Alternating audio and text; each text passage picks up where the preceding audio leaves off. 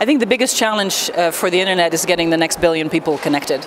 There is so much stuff happening on the internet, and you know that in all societies people benefit from having access to information, to being connected to people, whether it's something as simple as being able to call your grandmother in New Zealand, or knowing what the prices on the market are for your apple, so if it's worthwhile to go there.